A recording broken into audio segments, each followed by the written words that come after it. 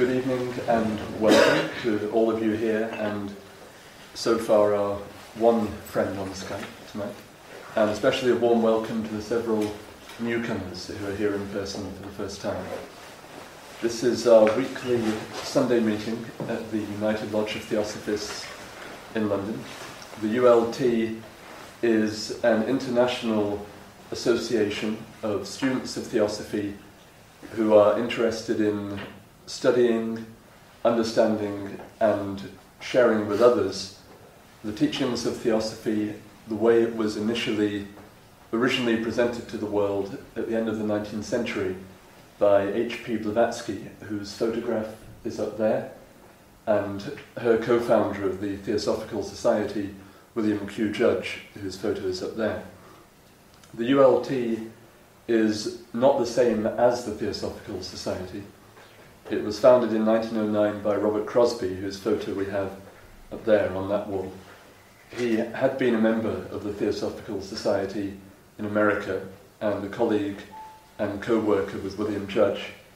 The original society underwent numerous problems and conflicts and disturbances after the passing of HPB and William Judge, and the focus became very much altered and distorted, and so Robert Crosby finally felt compelled to start something new to restore the focus to what it had originally meant to be on. We may ask, what is Theosophy? It literally means divine wisdom, from the Greek word theosophia, and it's the esoteric teaching which underlies all the world's religions and which is the primeval, archaic source and fountainhead of all the truth that can be found in the various religions, philosophies and sciences of the world. And periodically, some person or persons come onto the scene to present a portion of that wisdom, or to provide deeper clarification on aspects of the universal philosophy. And tonight we'll hear about Paracelsus, who was one of such people, and most recently in our times, the one who gave out the greatest amount in the greatest depth and in the most well-attested way was H.P. Blavatsky. So just to let you know about the program of the activities we have here, we have weekly Sunday meetings. The first and the third Sundays are always talks, like today. The other Sundays are reading and discussion groups, where we generally sit in a circle and take it in turns to read through parts of an article by either HPB, William Judge, sometimes Robert Crosby, and discuss different points and topics that come up from that. If you don't have a copy of the program for April to June, you can find one on the table at the back and downstairs as well, and on the website. And the weekly Wednesday meetings are every Wednesday at 7. Those are an ongoing study class in the Tao Te King, the ancient Chinese wisdom of Lao Tzu, followed by study in the Secret Doctrine, which is the main work by H.P. Blavatsky. That goes from 7 till around 8:30. Then there's a short break of 10 to 15 minutes. Then we reconvene round the table at the back and read and discuss a letter by Robert Crosby in the book The Friendly Philosopher. And some people only stay for the first part of the meeting, others only come for the second part of the meeting. Anyone's welcome to come to whichever part they would like to. All are welcome to all the meetings that we have here. So tonight's talk is The Life of Paracelsus, a Theosophist. And the summary says, the 16th century Europe saw a man of great wisdom known as Paracelsus, but who was he? Next Sunday is an article, actually two short articles by William Judge, called Advantages and Disadvantages in Life and the Moral Law of Compensation. And the summary in the program says, good karma is that kind which the ego, the capital E, which in theosophical terminology means the reincarnating soul, good karma is that kind which the ego, not the personality, desires and requires and builds the character. And just to let you know about the rest of this month, the Sunday after that, the 19th, will be the annual ULT Day meeting, which coincides with the anniversary of the passing of Robert Crosby in 1919. And we'll have a meeting called the ULT's Foundations on Sunday the 19th of June with 2 talks and 4 readings. And Saturday the 25th of June is our latest quarterly seminar, which will be mindfulness, meditation and Raja Yoga. The best path to true meditation is selflessness through a letting go of the shackles of the personal self. And we'll have more information about that near the time.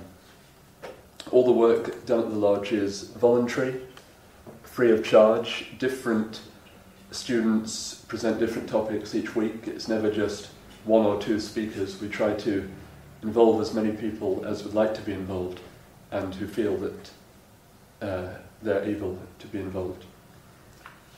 As it's the first Sunday of the month, we'll read something called the United Lodge of Theosophists Declaration, which is the sole guiding document of the ULT. We don't have rules, precedents, bylaws, really anything of an official structure, just one simple document which is mainly derived from statements by HPB and WQJ. And Robert Crosby presented this to sum up what the ULT is about. It says, the policy of this lodge is independent devotion to the cause of theosophy, without professing attachment to any theosophical organization. It is loyal to the great founders of the theosophical movement, but does not concern itself with dissensions or differences of individual opinion. The work it has on hand and the end it keeps in view are too absorbing and too lofty to leave it the time or inclination to take part in side issues. That work and that end is the dissemination of the fundamental principles of the philosophy of theosophy, and the exemplification in practice of those principles through a truer realization of the self, a profounder conviction of universal brotherhood. It holds that the unassailable basis for union among theosophists, wherever and however situated, is similarity of aim, purpose and teaching, and therefore has neither constitution, bylaws nor officers, the sole bond between its associates being that basis. And it aims to disseminate this idea among theosophists in the furtherance of unity. It regards as theosophists all who are engaged in the true service of humanity without distinction of race, creed, sex, condition, or organization, and it welcomes to its association all those who are in accord with its declared purposes and who desire to fit themselves by study and otherwise to be the better able to help and teach others. The true theosophist belongs to no cult or sect, yet belongs to each and all. And anyone who at any point may decide that they would like to join, quote-unquote, the ULT, can do so by becoming an associate. We don't normally use terms like member or membership because the ULT is not really something that one signs up and belongs to, but something that one joins forces with and associates themselves with. It's been described as more of an organism than an organization. So becoming an associate is free of charge. Nothing is demanded or expected of those who become an associate. It's essentially an independent thing. The person decides for themselves what it means to them and why and when they may want to become an associate. And that's done simply by writing their name and address on the front side of the associate's card, which we just read the declaration from. And these are at the back and downstairs as well. So before we go on to the talk, we have a devotional reading to put us in a contemplative, reflective state of mind.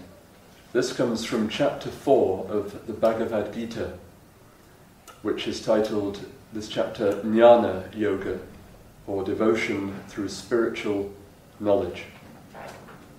Krishna is speaking and says, "This exhaustless doctrine of yoga I formerly taught unto Vivasvat." The footnote says Vivasvat, the sun, S-U-N, first manifestation of divine wisdom at the beginning of evolution. Vivasvat communicated it to Manu, Manu being the generic title for the reigning spirit of the sensuous universe, the present one being Vivasvata Manu. And Manu made it known unto Ikshvaku, Ikshvaku, the founder of the Indian solar dynasty. And being thus transmitted from one unto another, it was studied by the Rajarshis. Rajarshis or Raja Rishis were the royal sages. Until at length, in the course of time, the mighty art was lost, O harasser of thy foes. It is even the same exhaustless, secret, eternal doctrine I have this day communicated unto thee, because thou art my devotee and my friend. Arjuna, who Krishna is speaking to, replies and says, "Seeing that thy birth is posterior to the life of Ikshvaku, how am I to understand that thou wert in the beginning the teacher of this doctrine?" Krishna says, "Both I and thou have passed through many births, O harasser of thy foes. Mine are known unto me, but thou knowest not of thine. Even though myself, unborn, of changeless essence, and the Lord of all existence, yet in presiding over nature, which is mine, I am born but through my own maya," which means illusion, the mystic power of self-ideation, the eternal thought in the eternal mind. The footnote says, see also the Varaha Upanishad of Krishna Yajurveda, which says the whole of the universe is evolved through sankalpa, thought or ideation alone. It is only through sankalpa that the universe retains its appearance. I produce myself among creatures, O son of Bharata, whenever there is a decline of virtue and an insurrection of vice and injustice in the world. And thus I incarnate from age to age for the preservation of the just, the destruction of the wicked, and the establishment of righteousness. Whoever, O Arjuna, knoweth my divine birth and actions to be even so, doth not, upon quitting his mortal frame, enter into another, for he entereth into me. Many who were free from craving, fear, and anger, filled with my spirit, and who depended upon me, having been purified by the ascetic fire of knowledge, have entered into my being. In whatever way men approach me, in that way do I assist them. But whatever the path taken by mankind, that path is mine, O son of Pritha. Those who wish for success to their works in this life sacrifice to the gods, and in this world success from their actions soon cometh to pass. Dear friends, there is something profoundly true about what Henry Thomas Bacco, an English historian, says in his book, The History of Civilization. And I quote him, "Owing to circumstances still unknown, there appear from time to time great thinkers who, devoting their lives to a single purpose, are able to anticipate the progress of mankind and to produce a religion or a philosophy by which important effect or eventually brought about. But if we look into history, we shall clearly see that although the origin of a new opinion may be thus due to a single man, the result which the new opinion produces will depend on the condition of the people among whom it is propagated. If either a religion or a philosophy is too much in advance of a nation, it can do no present service but must bide its time until the mind of man are ripe for its reception. Every science, every creed has had its martyr or martyr.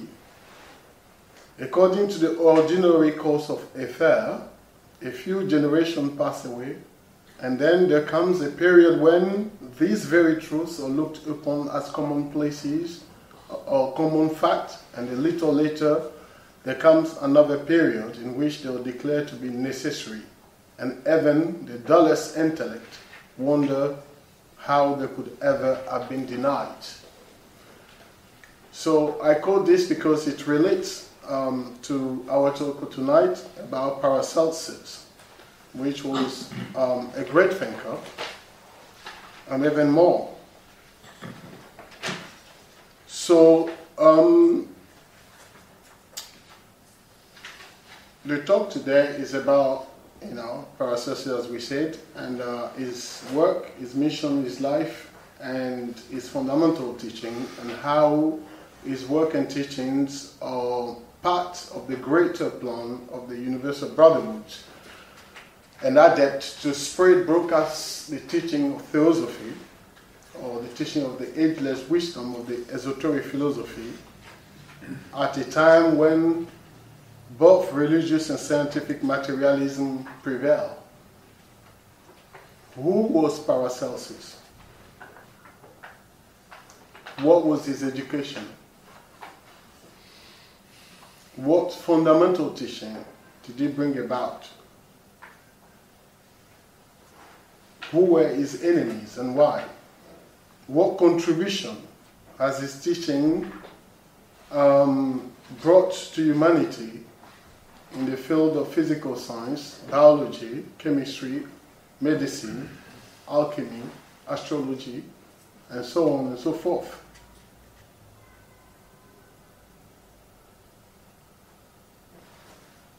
So some of these are the questions that come to mind when we come to think about a man known as the greatest occultist of the Middle Ages, Theophrastus Bombast von Hohenheim. I'm not sure if I pronounced this name very well. Now known as Paracelsus, was born in the little village of Maria Einsiedeln near Zurich on November 26, 1493. His father, Wilhelm Bombastus, was a physician and his mother a matron of a hospital. He was the only child. From the earliest moment of his life, Paracelsus witnessed the altruistic service of his parents to the poor and ailing. He also learned the sciences behind this service, namely alchemy, medicine, surgery, from his father. In 1502, when Paracelsus was only 9 years old, Elsa, his mother, passed away. Father and son moved to another town called Villach in Carinthia, where they settled. Paracelsus escaped the orthodox education of the day and nurtured a desire to wander the world in search of truth, for he did not believe that the secret of nature could be told. He thought all art lie in man, though not all are apparent. Awakening bring them out, To be taught is nothing. Everything is in man, waiting to be awakened. This is what he said. In 1507, he became a traveling student. And at the age of 16, Paracelsus entered the University of Basel. It's B-A-S-E-L. It's Basel. Basel. Basel. I said Basel, okay. But Basel is both pronounced French Basel and German Basel. Yeah, thank you. In he entered the university at the age of 16 and gained some practical experience in alchemy. In 1515, he got a doctorate. Well, he became a doctor at the University of Ferrara, and at the age of 20, he set out on his search for a supreme wisdom which took him through every country in Europe and around the world. During these traveling years, he made the acquaintances of great initiates who instructed him into the sacred doctrine of the East. He traveled to India to further his learning and may have visited the Mahatmas in Tibet.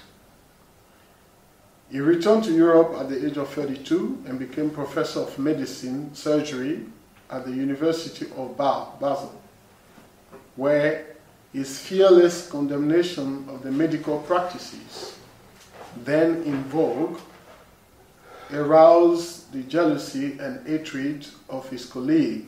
As the result of this persecution, Paracelsus resigned his position again and took up a wandering life. Eventually, Paracelsus settled in Salzburg at the invitation of the Prince of Palatine and died at the end of Criminals on September 24, 1541 at age 48 years old. Now we focus a little bit on his work, his teaching, and how they correlate to the philosophical teaching or to the Hitler Wisdom teaching. Paracelsus was a prolific writer and wrote many books, over 106 books he wrote, on different subjects: philosophy, alchemy, surgery, medicine, astrology, and so on and so forth.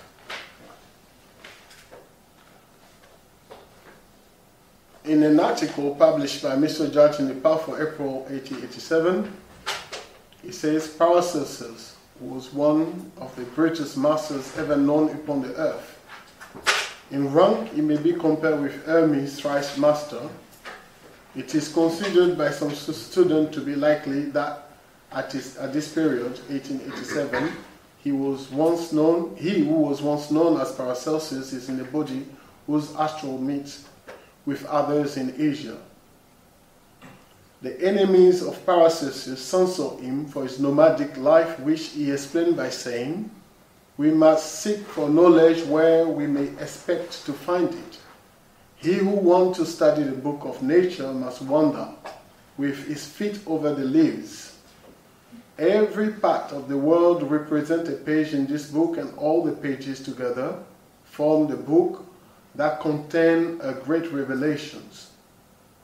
He was also condemned for refusing to affiliate himself with any religious sect and for his frank criticism of the Roman Church.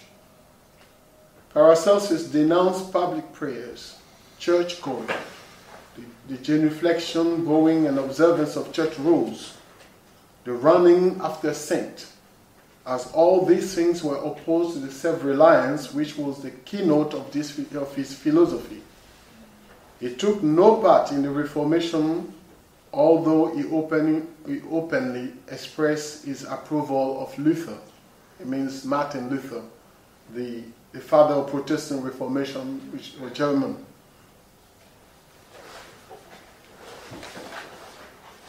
The 106 books of Paracelsus, which were collected by Dr. Johannes Oester, show that Paracelsus must have possessed a knowledge of the laws which govern the evolution of the physical, astral, psychical, and intellectual constituent of nature and of man. Paracelsus himself declared that true wisdom is not confined to books, nor to any particular period of history, as the eternal wisdom is without a time, without a beginning, and without an end. But in this day, he says, all wisdom comes from the East. In making his statement, he spoke with an authority born of personal experience. He was himself a member of that fraternity of adepts known as the Brothers of the Snowy Range. He described these teachers, saying that some of them lived like normal men in their physical bodies, while others became transformed and disappeared in such a manner that nobody knew what became of them, and yet they remain on earth. These, of course, are the Nirmanakayas. The adept living in his physical body is given a definite name by Paracelsus, such a person being master of heaven and earth by means of his free will is called a magus. Therefore, magic is not sorcery, but supreme wisdom. HPB echoed this in the Sacred Doctrine, Volume 1, page 263, when she says that magic is the knowledge of all the primary causes and the ultimate essence of every element of its lives, the functions, properties, and condition of change. And those constitute the basics of magic. Paracelsus was perhaps the only occultist in Europe during the last century since the Christian era who was versed in this mystery. Had not a criminal hand put an end to his life years before the time allotted by nature,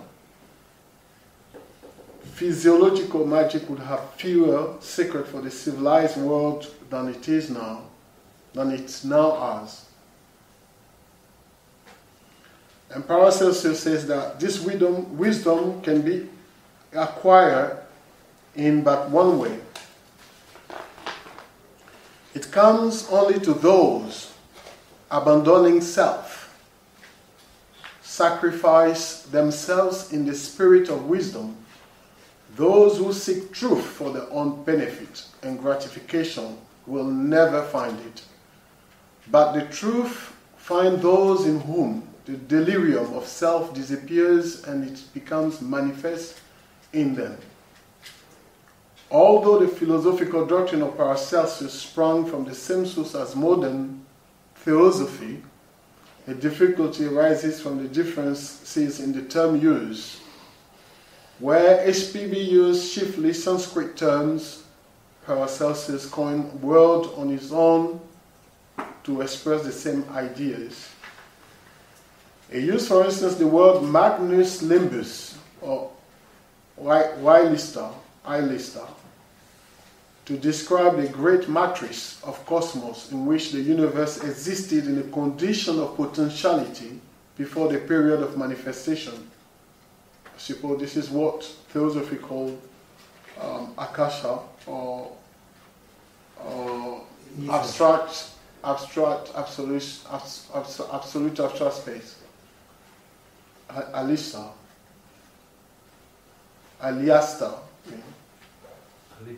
Magnus Limbus.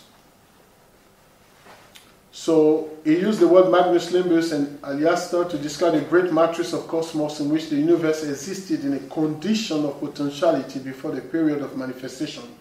He compared this matrix to a nursery in which the seed of the universe was germinated, describing the condition of the universe at that time as similar to the heat contained in a pebble or the potential figure existing in a block of wood.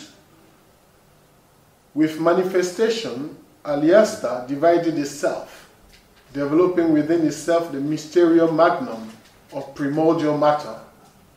This expressed itself as vital activity, an invisible spiritual force, and two, as vital matter, the basis of all form.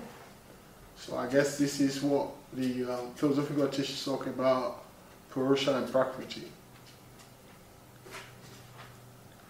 So as Alyasta dissolved the third power of the supreme cause arose, linking spirit and matter into an indissoluble all, HPB called this third power Foat. Paracelsus gave it the name of Ares. Paracelsus saw spirit and matter present in every form and would not admit the existence of dead matter. There is nothing dead in nature, he affirmed. Everything is organic and living, and therefore the world appears to be a living organism. There is nothing corporeal which does not possess a soul hidden in it. There exists nothing in which is not hidden principle of life. This principle of life, he said, moves slowly in the mineral kingdom. In plant and animal, it moves rapidly. But there is life in every form, from the lowest to the highest. Paracelsus stressed the underlying unity of nature as a whole, as well as the interrelationship, interdependence of all of its parts. If we lose nature being the universe is one, he says, and its origin can only be the one eternal unity. It is an organism in which all things harmonize and sympathize with each other. It is the macrocosm. Man is the microcosm. And the macrocosm and microcosm are one. This, he says in his book, Philosophia of Atenienses.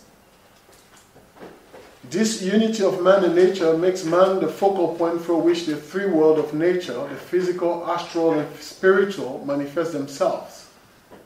These three worlds are made up of a vast quantity of beings or lives.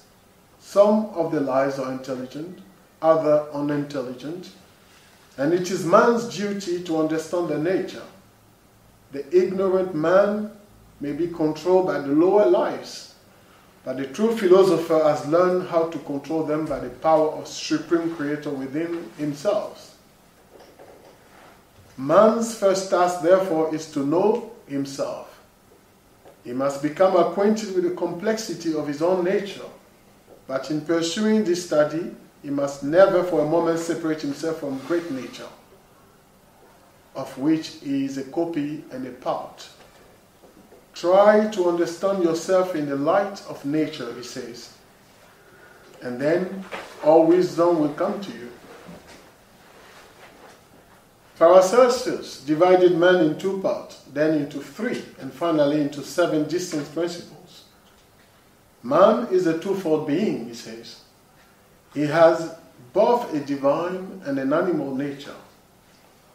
After making this point clear, Paracelsus taught a triple division, declaring that both man and the universe are composed of 3 substances, which are the 3 form or mode of action in which the universal primordial will manifest itself, and which it symbolizes as salt, sulfur, and mercury. The first substance represents the physical body, the second refers to the indwelling, energizing nature, the astral man. The third substance is the intelligence, the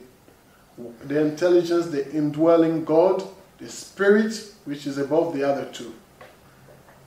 When these 3 substances are held together in harmonious proportion, health is the result.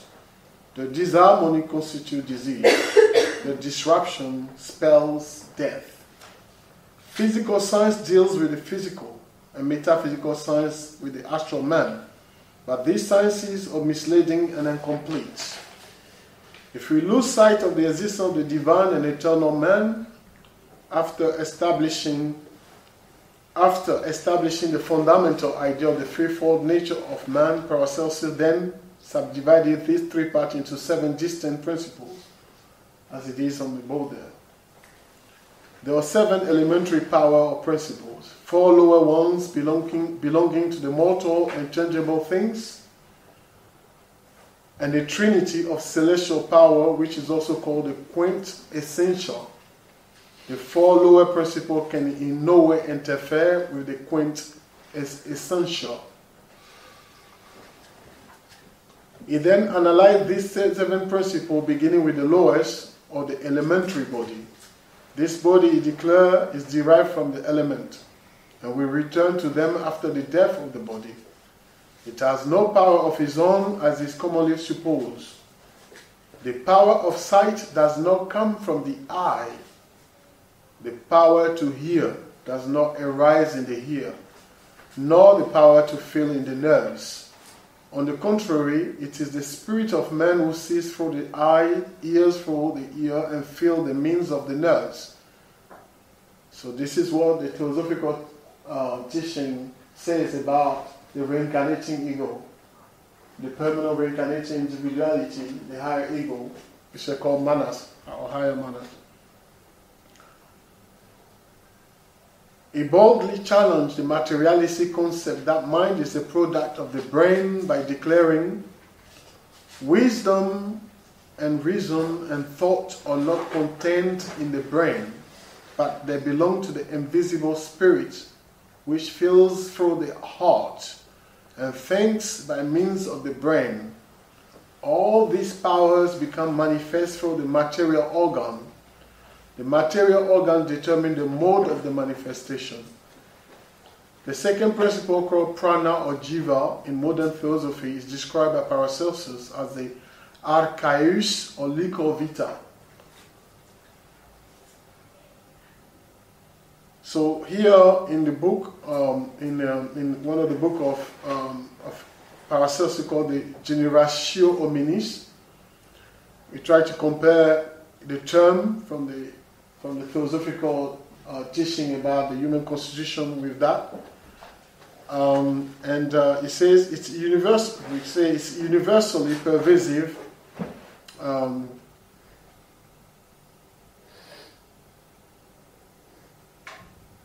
So we are talking about the life principle, yeah, the jiva, the prana.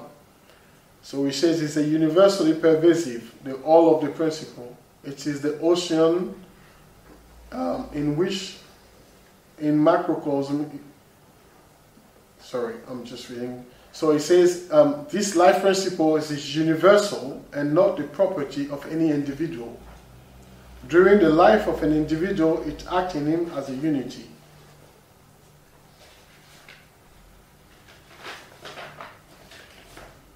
When the form is broken up at death, it begins to manifest itself in other forms.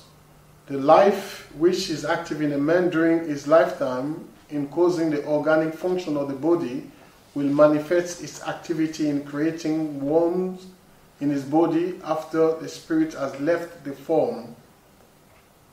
During the life period of the physical body, this universal life principle needs an instrument or vehicle.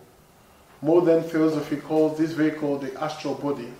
Paracelsus describes it as the sidereal body. So the astral body is the guiding model for the physical one.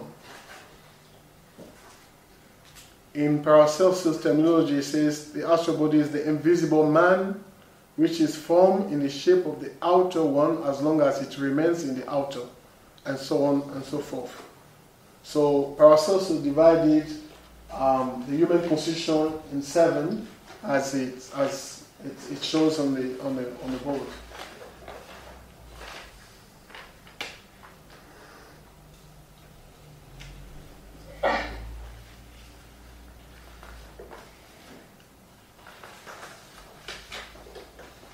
There is a lot about how we describe those different principles and what they do, their functions, and so on and so forth, which I want to go through. But I will just leave that because it's quite lengthy. So, but if we get to acquaint ourselves with what is on the board, we might as well understand what Paracelsus is trying to teach us here about the constitutional man, the 3 higher and the 4 lower principles.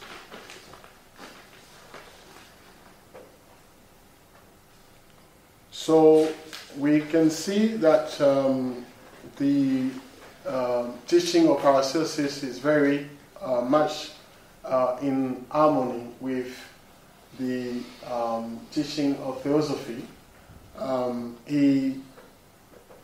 He worked hard by being a very prolific writer, and also he fought the church because of the dogma and the prejudice and the superstitions and the misleading teaching that the church was holding onto at that time and even now. Well, why was he born when he was in that particular period of European history? Because there was a lot of resistance officially from all the church, the academia, society against to his teachings, and he was quite a radical. So, was there a reason why he came at that time?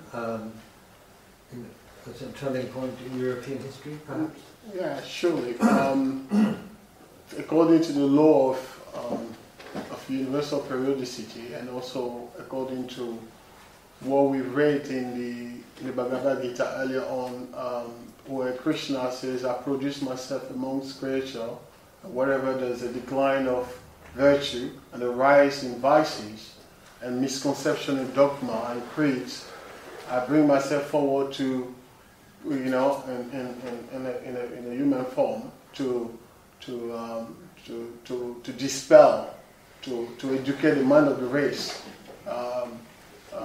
to help them understand the path to true spiritual perception, and to rid themselves of prejudices and bigotry and all those things that you know about what the Christian church at the time, which has power over, the control over the society. So, like HPB, we could say it came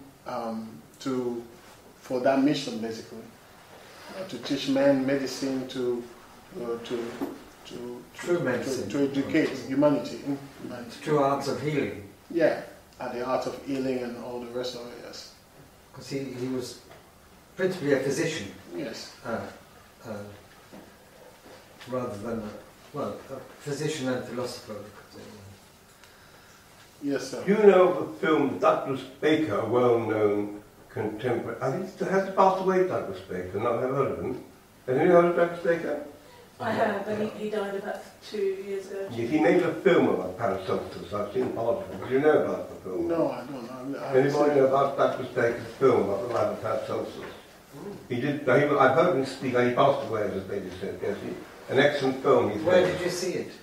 Some years ago. I don't know. I saw all of it. Well, where?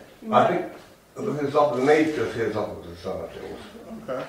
He's got a DVD of it, which you could probably buy online. You may get little snippets of it on YouTube. Thank you. Right, okay. Thank you very much for this. I didn't know about it. I think we'll have a look into it. Any more question or comment? He was a great figure. He actually influenced a whole range of other figures like Mesmer, other esoterics of the 19th century, and Blavatsky, and he still is an influence today. He's continuing influence, so he's worth knowing about. Oh, thank you very much. Yes. Any more question, comment? Anybody want to ask question on Skype about Paracelsus and his life, his work, his mission? Yes.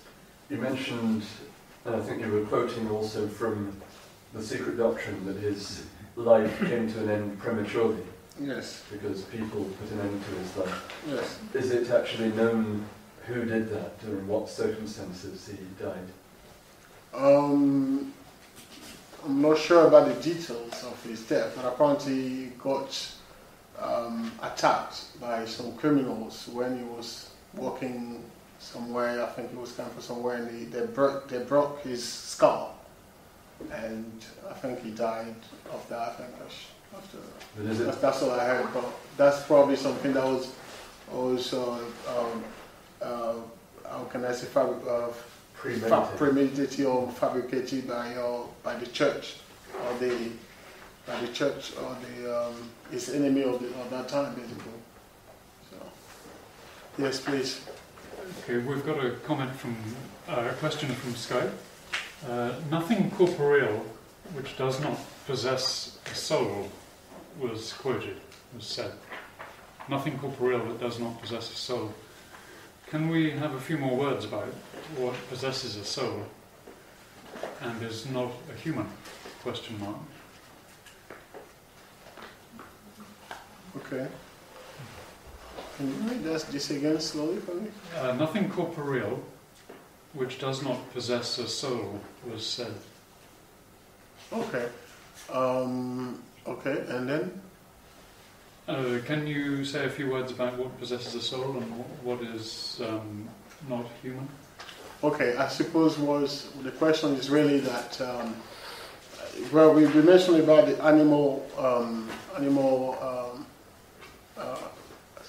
the animal instinct or the animal part of man. So man is, as we said, man was at one time mindless, so he did not have the manners. So the lighting of manners came after, I think it's the third roof race, middle of first roof race when the lighting of manners came. So basically, man was mindless, and then the father of humanity, the Manasaputras, incarnated into man to give him self-consciousness. So in that sense, man, as we know, now possessing manners is different from man who was man at the time when he was mindless, basically. I'm not sure if that's what he's pointing out, but that's why I thought. Yeah, he said something first, sorry. Yeah, just one more question.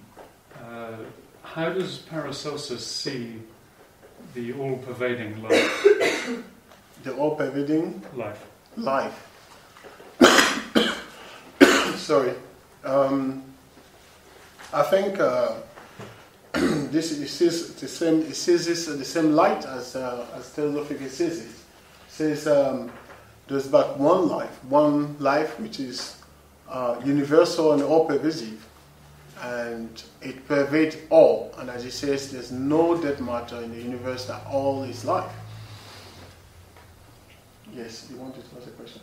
I was going to say that the way I understood the question before that was read out was that in the talk you mentioned Paracelsus said there's no dead matter, everything is organic and alive. Yeah. Every body of any kind in any kingdom possesses a soul.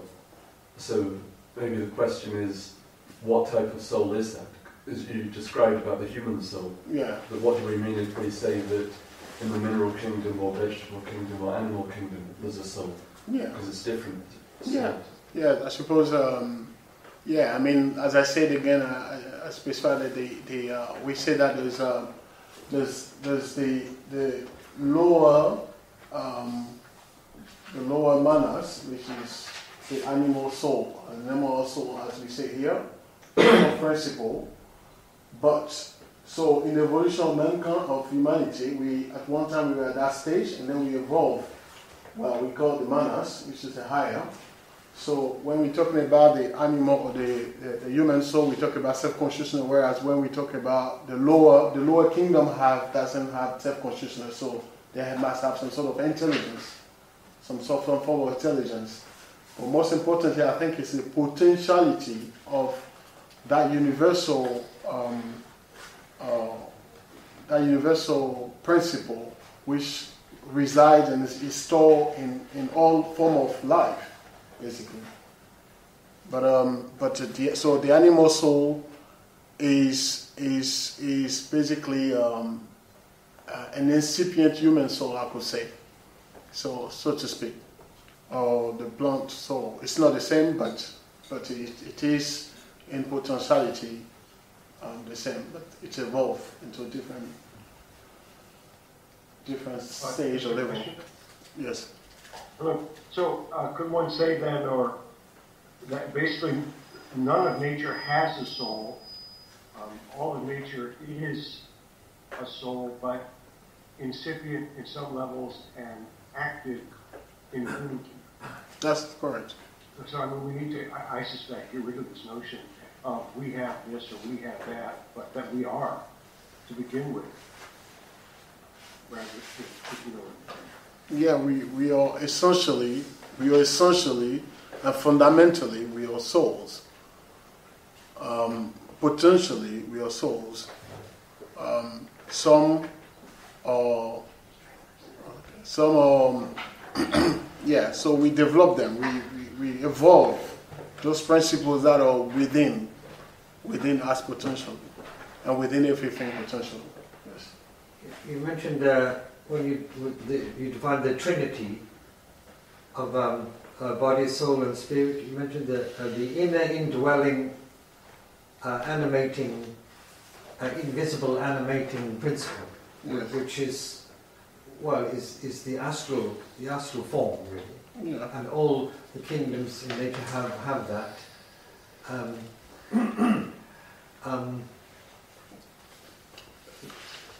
But once we go beyond, obviously, the plant kingdom, we, animal soul and then human soul, it's the principle of consciousness comes into it. But it said everything is conscious in nature. Everything, even the stones have a consciousness of some kind, some level. And of course, as you said, everything has the potential to evolve the higher principles. Yes. Yes, that's correct. Yeah. Like his, yes.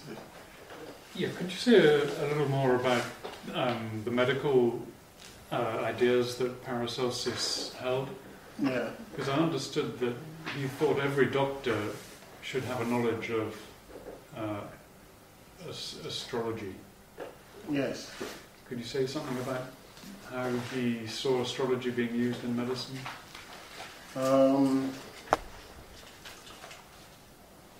Yes, I'm trying to see. Well, he did say that astrology, as commonly believed to control the lives of mankind, it doesn't really control the lives of mankind, but really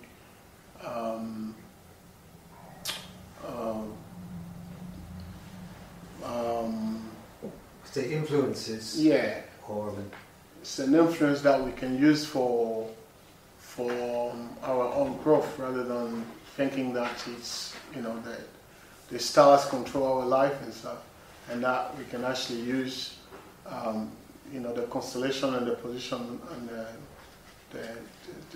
the qualities and properties to help release ailment as well. I'm not sure the correct idea we should put out for them.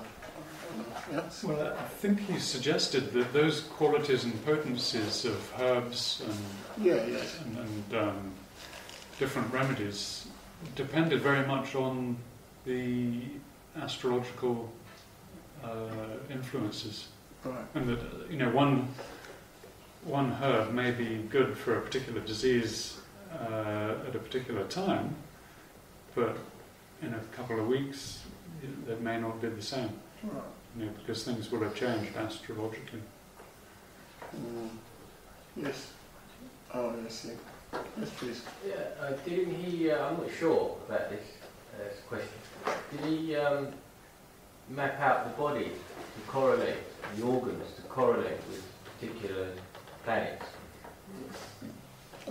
I think he did. I'm not sure which book is it in. It was in the. I'm not sure if it's actually in this book. Yeah, he also, one thing I thought about is that he discovered the nitrogen and mapped, those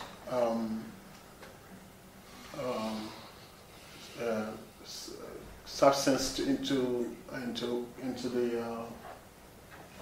different organs of human being. How they correspond, map the correspondence as well. I know there's I'm not sure if it's in this book or in one of the books. I think it's probably one of the books written on his life. I think there's a schematic mapping of those correlations, and which he thinks is very important in medicine. You know, there's some medicine and healing art. So, yeah, I agree. Yes, please. Yes, please. In the entry for Paracelsus in the Theosophical Glossary, it says Paracelsus was a symbolic name that he adopted. I was wondering what that name means or symbolizes. Right, okay. If you know. Apparently, it says that somebody is called Celsius. Somebody called Celsius. I'm not sure who is Celsius. Who is He was an ancient Roman doctor. Yeah, called And Celsius. para means above or That's greater right. than. I can answer if you want. Okay, please. Okay. Parakletos in Greek is the Holy Spirit, the Spirit of truth. Okay. So it is a sort of anagram for Parakletos. Parakletos, so Paracelsus. I think. Well, yeah, probably, yeah. But there was another story that Celsus wasn't actually a Roman doctor. He loved. And he saw himself as being greater than Celsus. Yeah, Celsius. A greater doctor. That's But what we're discussing really about the healing arts here is connected with the law of correspondences. Yeah. You know that there's a correspondence between all the plants and herbs which grow on the earth. They all relate to a particular planet or star. And there's a saying, he may have said it himself, for every herb or flower in the field, there's a star in the sky. Yeah. And so that, and of course, the human being, at least certainly on the astral level, is connected with the planets and the stars. So it also comes back to the notion of microcosm and macrocosm. Absolutely. I think we're working with universal forces, cosmic forces, as well as earthly substances and their properties. Yeah, I think he used to say that man is the sun, the moon, and a heaven full of stars. In himself. In himself. A little universe himself. in himself, indeed. So, but also there's another aspect of Paracelsus where, because he was a Catholic, and he really fought, and went on the street to really preach the mass about how erroneous the priest, what you call the priest crew, the priesthood was, and try to teach them that believing that that salvation cannot be gained through the belief in a historical Jesus Christ and in the money-seeking church, and I think for that he was quite despised by the authority and the church in particular at that time. So, as well as being a physician, he took himself to the streets actually to preach the true Christian doctrine, which is the universal doctrine, the ageless wisdom.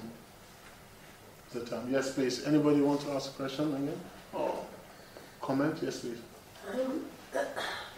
He's a past life of somebody, isn't he? Like a master, or I hear several people say that they're past lives of Paracelsus. Douglas Baker being one, and I think one of the masters. I don't know. Do you know? I think he is a master. I mean, like we said here, he's he's part of the great fraternity, the great brotherhood of Snowy, the white Snowy man. So it's part of the great plan of great broadcasting teaching. So he is definitely a master. But you don't know. Do you know what the reincarnation is? Oh no, I wouldn't know. I mean, okay. And this is not something probably they come in, if it's true master, doesn't come around and say I was a master of this, or I was a master of this, like in my past life and stuff like that. But yeah, definitely a master.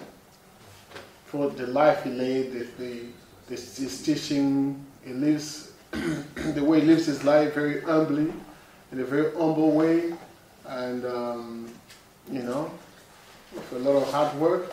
It's quite similar to the way HPB lived her life as well. You know, he traveled all over the world.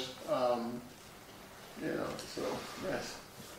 There's a new handout available here on the table at the back and downstairs called Original Theosophy and Later Versions.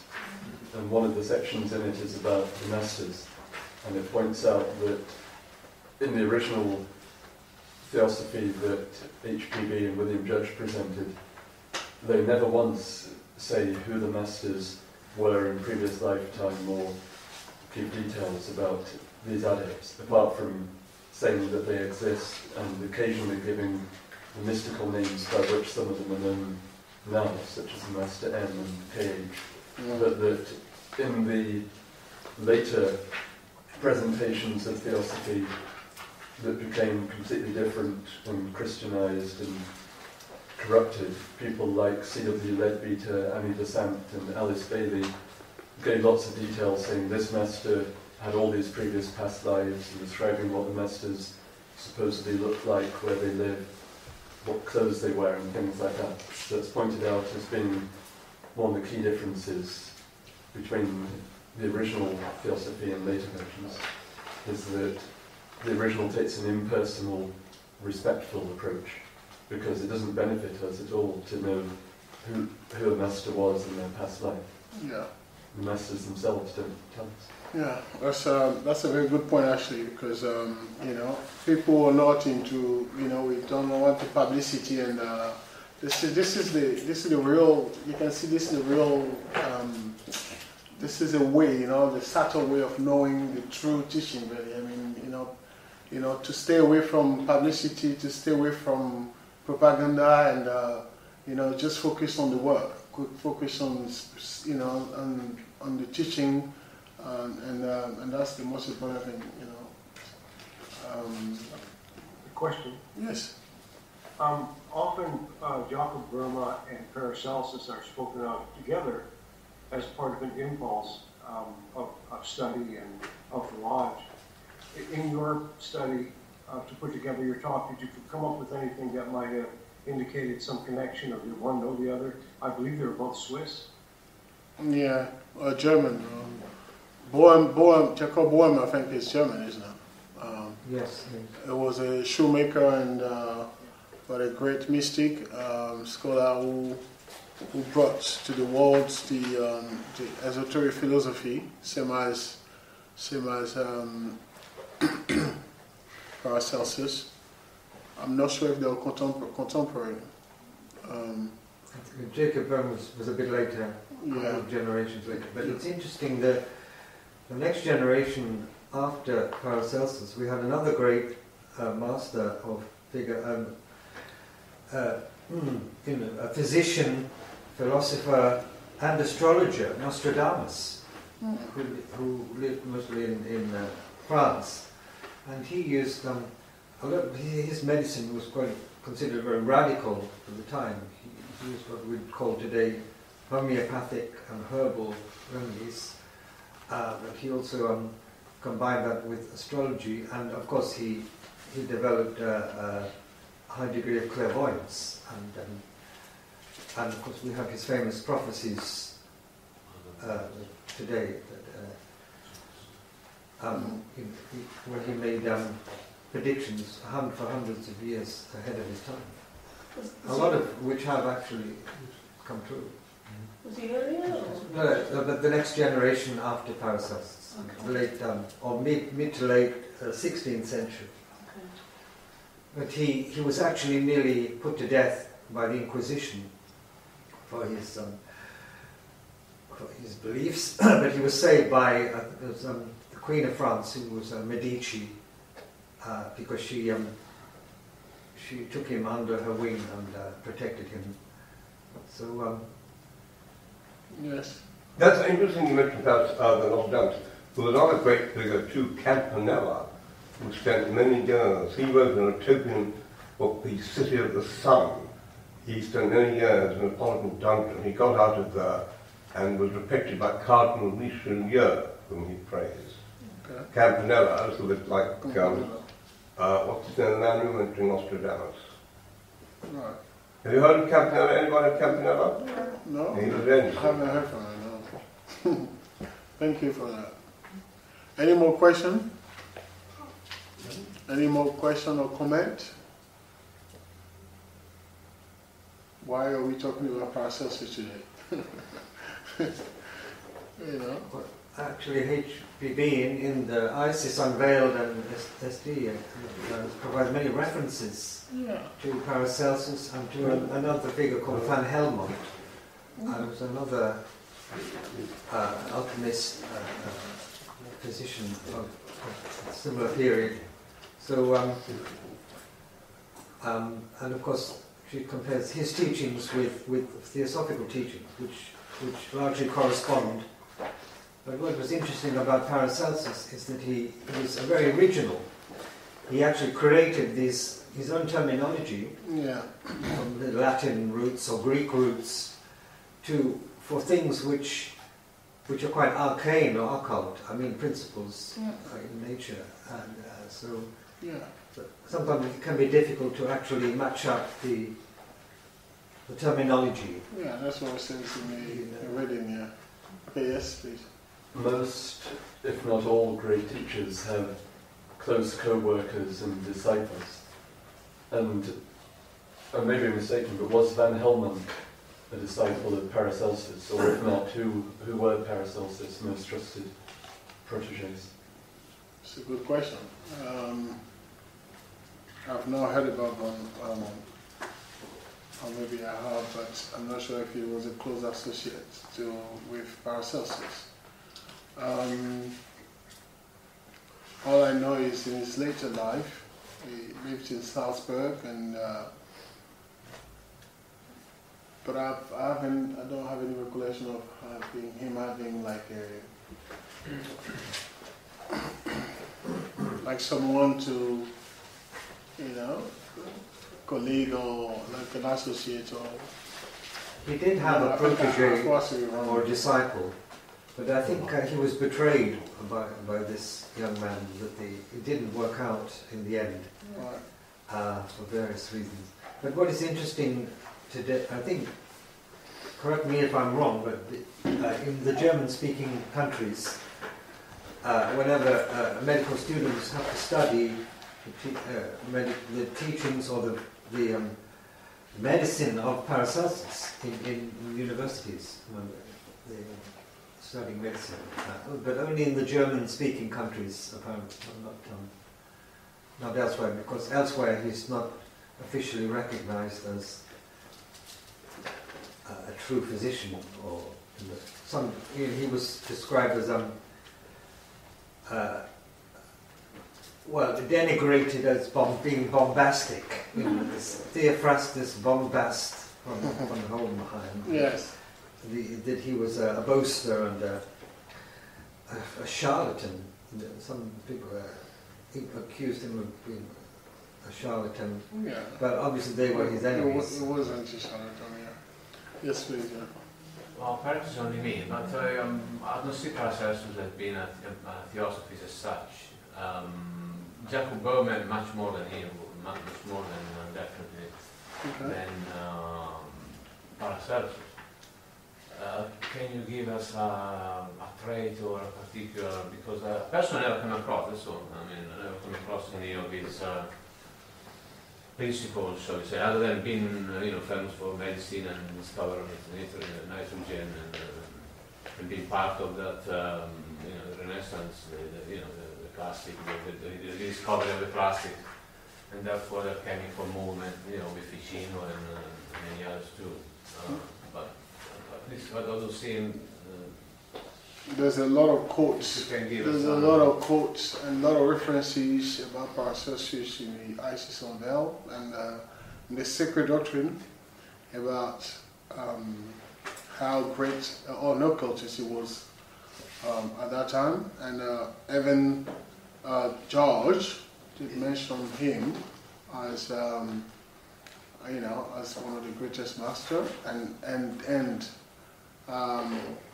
you know, his teaching clearly shows that all the, you know, although he worded them in a different way, shows that he's very close to what the Age of Wisdom teaches. I forgot to say that perhaps the most famous, both, I mean, to me anyway, to be more agnostic than because the description he gives of the you know, the elementals and that particular world and in some great details. I don't know. That's the only thing I read on. You know, the only thing I could read because some other stuff I have Paracelsus. Even if it's in Italian, it's incomprehensible. Well, there's this book, yeah, which is very interesting. I'm not sure if you can find it anywhere, but it's called The Life and Soul of Paracelsus, which is written by John Hargrave. If you read this, and you come back, then we can talk about if it was a great theosophist or not. Who's just agreed? What's his name again? John Hargrave. John Hargrave, yeah. The Life and Soul of Paracelsus. Yeah, but who is John? Is he a contemporary writer or an old? Oh, you mean John Hargrave? Yeah. I think that you have to read a bit more about him online and find out who he is. The book was written in the 1960s. Yeah. So is yes. Another question, please. Yeah. What do you think, just in a sort of just to sum up, was his real mission? Because if he was a representative of the Lodge of Masters, he would have come with a particular aim and role at that time. Yeah. I mean, what was the that he left behind? Very good question, actually. He did not create any sect, or as you say, he did not leave behind any. He didn't create his own sect or any school or anything like that. But it did at the time. We must remember that the spirit, because this is for me. This is how I see that somebody is really working for and personally and universally, you know, for a cause that is greater than word can express, really.